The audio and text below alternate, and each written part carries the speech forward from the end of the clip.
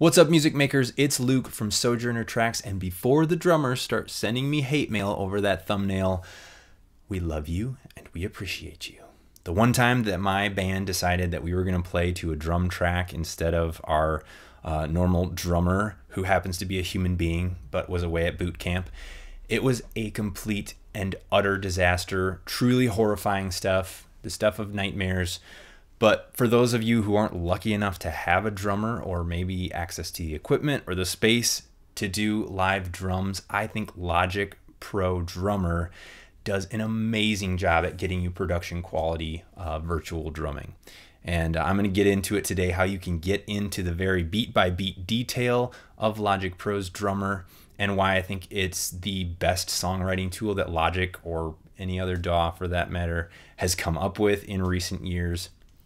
So we're going to dig into all of that. If you enjoyed today's content, don't forget to give me that thumbs up and let me know that you liked it. Let's dig in. To get started with Logic Drummer, the first thing we need to do is create a drummer track. And if we go up here to the Add Tracks button, we'll find drummer on the top right. You could choose a genre at this point, but you don't need to. You just hit create. It populates this region, looks a lot like an audio file, and this little plus button will duplicate that as many times as you need. And this is how you're going to build out your drummer track. Obviously, we're doing this without a musical context here, so how you do that will be different depending on your situation and your song.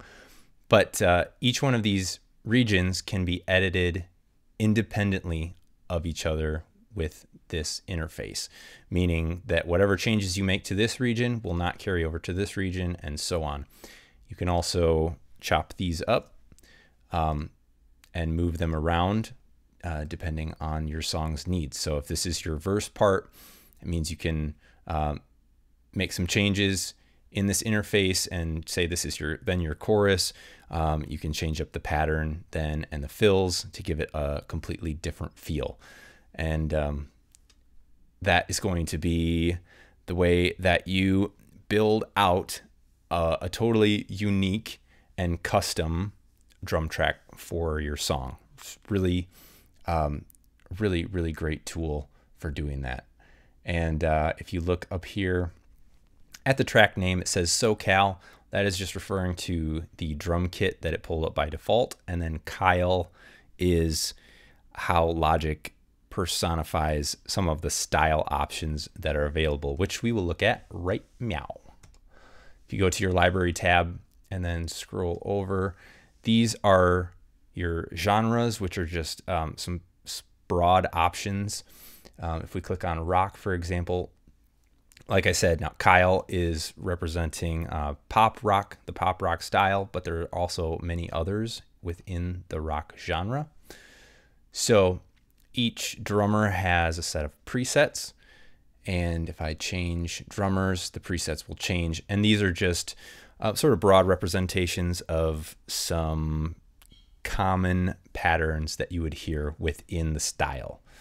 So the first thing that we're going to do is we're going to find a pattern that sort of fits my mood for right now, and then we'll go with that. We will build upon that for the rest of this tutorial. And we're just going to stick with Kyle right now. Kyle's my bud. We'll see what happens. I'm going to play through some of these.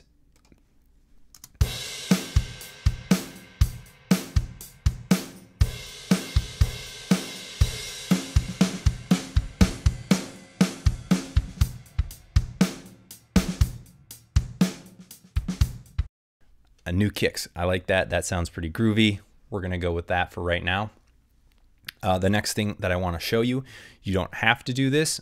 If you are happy there with that drummer and that preset and that drum kit, you can roll with that. But we are going to change the drummer and we're going to change the drum kit. So if you go in here to this little settings drop down, you'll see keep settings when changing drummers, and you'll see keep drum kit when changing drummers. So I'm going to select both of those. Now I can change the drummer and change the drum kit without affecting this pattern overall. So each one of these drummers is going to add a different spin on this pattern, but the gist of the pattern will remain the same. And we can listen to that right now.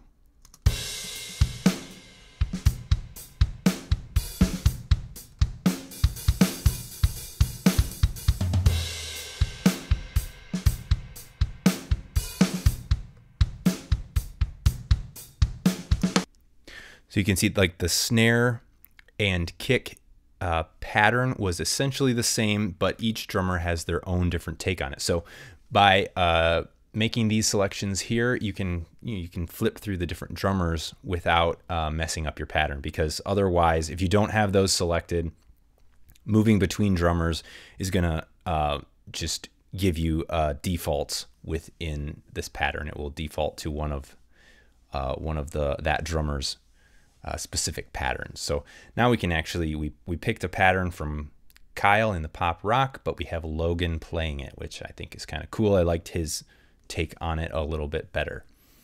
And the next thing that you can do is change the drum kit. So if the SoCal drum kit isn't doing it for you, we can listen to some of these other ones.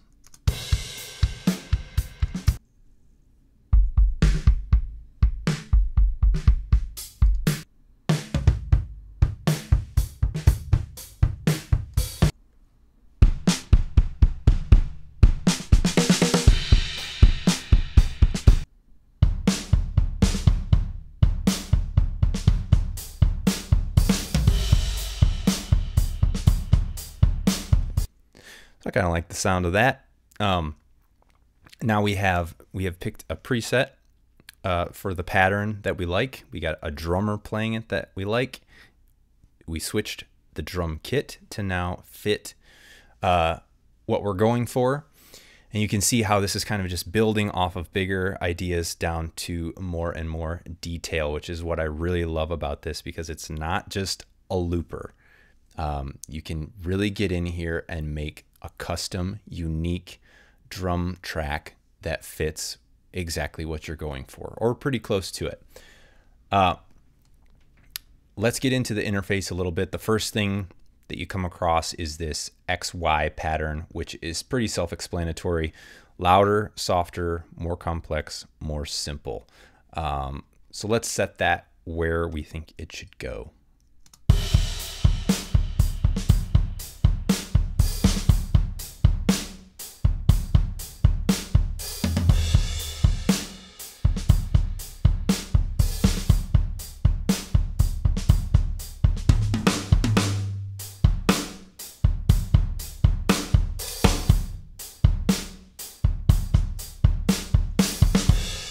So you can hear the subtle changes that are happening there. Not overall, but just you're getting more of the feel, more of the dynamics that you're going for. If you look to the right of that, this is where we can make some significant changes in the kit pieces to what's actually being played. So obviously percussion, you've got a tambourine, shaker, and hand claps. And these sliders are essentially the amount of that, not in volume, but in subdivisions of the beat that they're being played on. And with the cymbals, it's also which cymbals are being played. So between the ride and the splash and the crash. So I'm going to mess around with that a little bit with the what's being played, and then I will start moving around the slider until we find something that I like. I will note here that the cymbals and the toms and the hi-hats, those are sort of mutually exclusive things, so you can only have one of those selected at a time. But that is not to say that those other kit pieces will not appear. You'll still hear a crash, you know, coming in to a part. You'll hear it coming, hear the toms in the fills, and all of the stuff that you would normally expect out of a standard drum part. This is just picking what is the pattern centering on a cymbals, on toms or hi-hat, or what do you want. So I'm going to play through some of that, and you can hear the differences between those.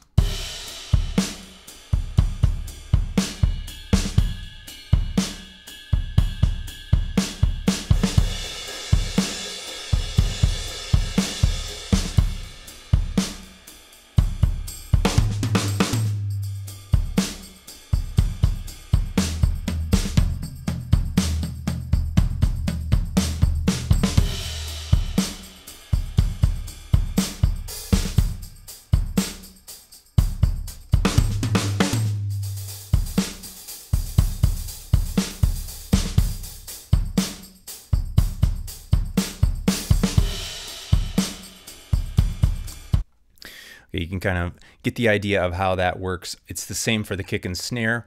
The only thing you need to be aware of there is that when you get down here, this 7 and 8 are a little bit different. So 7 is half time, which is what we're in right now, and 8 would be double time. So if you're wondering where half time is, it's all the way down here at the end, which might be a little bit confusing. And then just a quick note, this follow, if we check this follow box here, if say I had something recorded already, if you're putting drums to a song that you already have recorded parts for, this can be really helpful.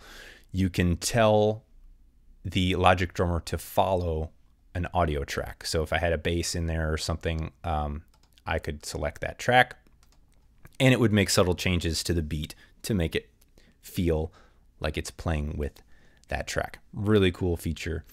Obviously fills, you've got less or more. You can add some swing on the 8th or the 16th notes. And if you go to the details section, the feel, it's a little bit hard to hear this without musical context, but you know, you can either have the drummer play a little bit on top of the beat or a little bit behind. Again, just adding some more of that human element, that imperfection. This is not MIDI notes that have been exactly perfected and quantized. You can add some of those ghost notes on the snare, those little snare rolls, and all of the other coolness elements of drum playing. And hi-hat, I usually leave this on automatic because you can select it to be always open or always closed, but if you leave it on automatic, it's more dynamic. That way, I find most of the time. The next thing that we're going to look at, now that you've got the interface basically covered, is the drum kit itself. This is pretty cool. If you go over here to your channel strip on the top, it says drum kit, double click on that. This is the Brooklyn drum kit, but we can take it a step further, and if you click on the kit pieces, we can actually change what the kit pieces are. And also on the right side, you've got tuning and dampening, gain, so you can change the balance of the kit as well.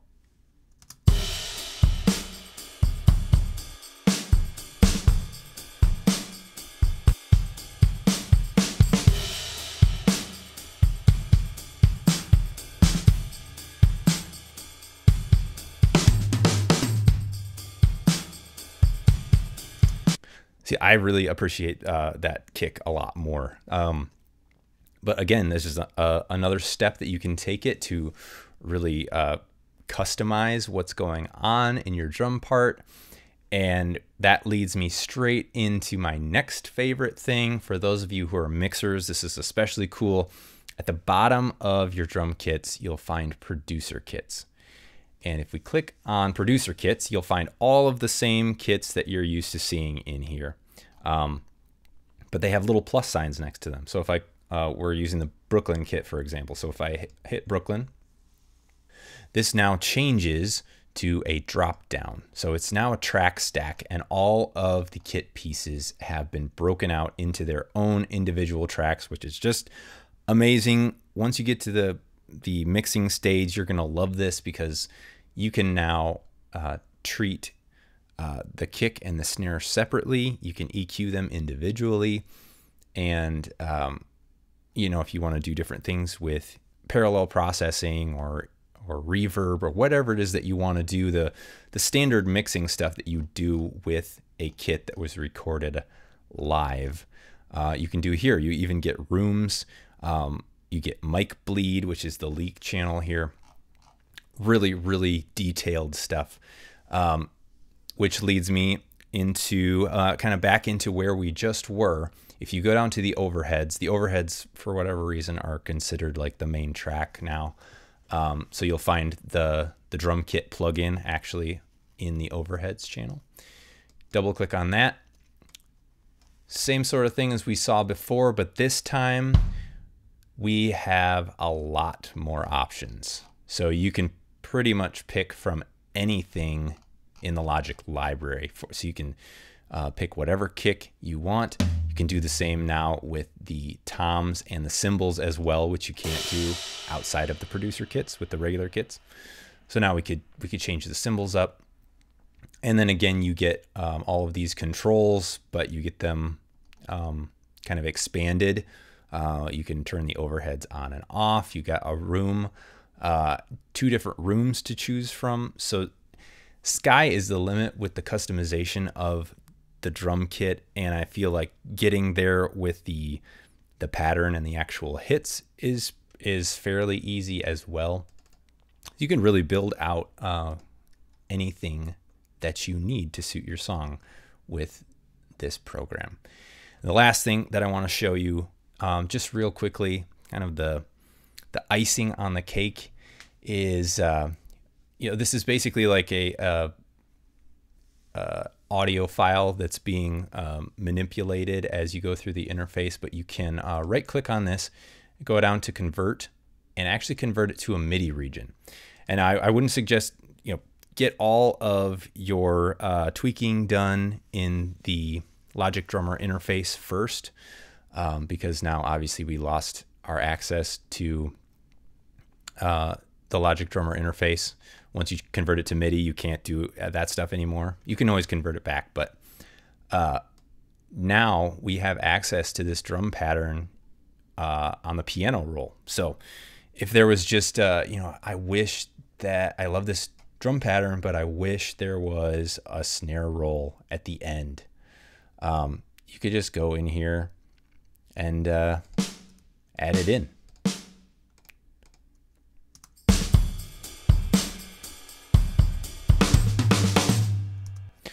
So it's literally that easy.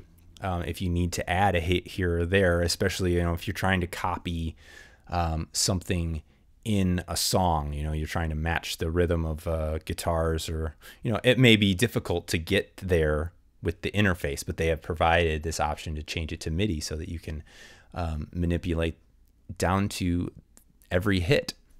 I hope this video will help you to really sink your teeth into what Logic Drummer is truly capable of, that you're able to create unique and interesting drum parts for your songs. And as always, don't forget to head on over to the website. You can pick up my Producer Proverbs Instagram series on there for a couple bucks, as well as some other freebies. And you can join my Patreon page. I've got some goodies on there for my Patreons only. Thank you so much for watching, and I will see you next time. Bye-bye.